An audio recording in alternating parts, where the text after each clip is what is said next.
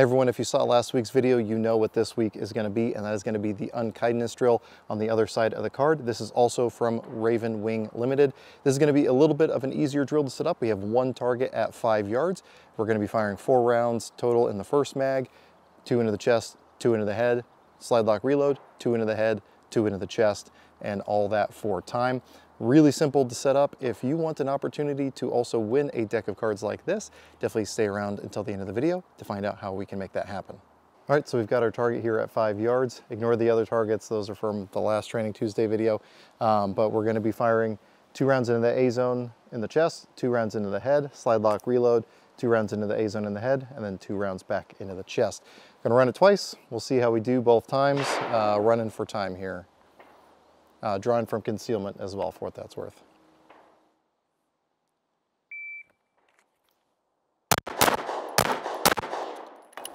Oh no, magazine fell in.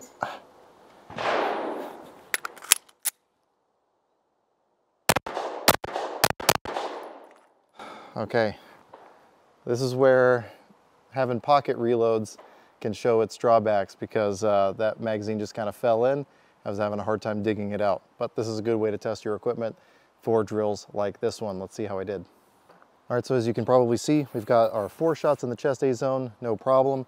However, we did drop 1 shot low of the A zone in the head.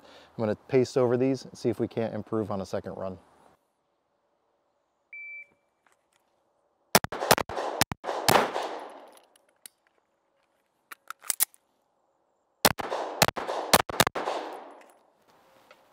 All right, 8, 8, 8.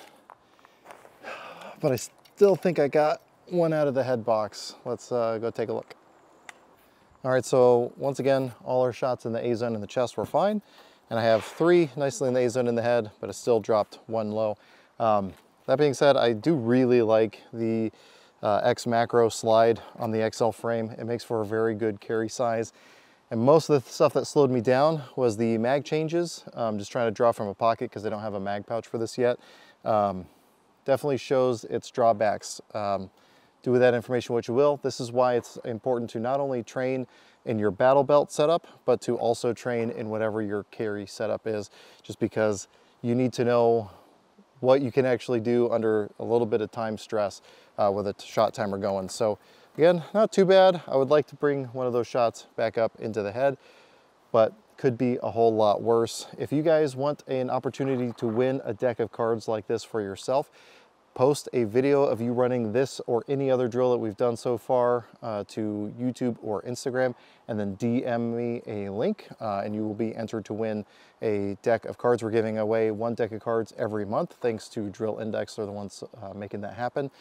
So I'm anxious to see how you guys do. Let me know how you think I did.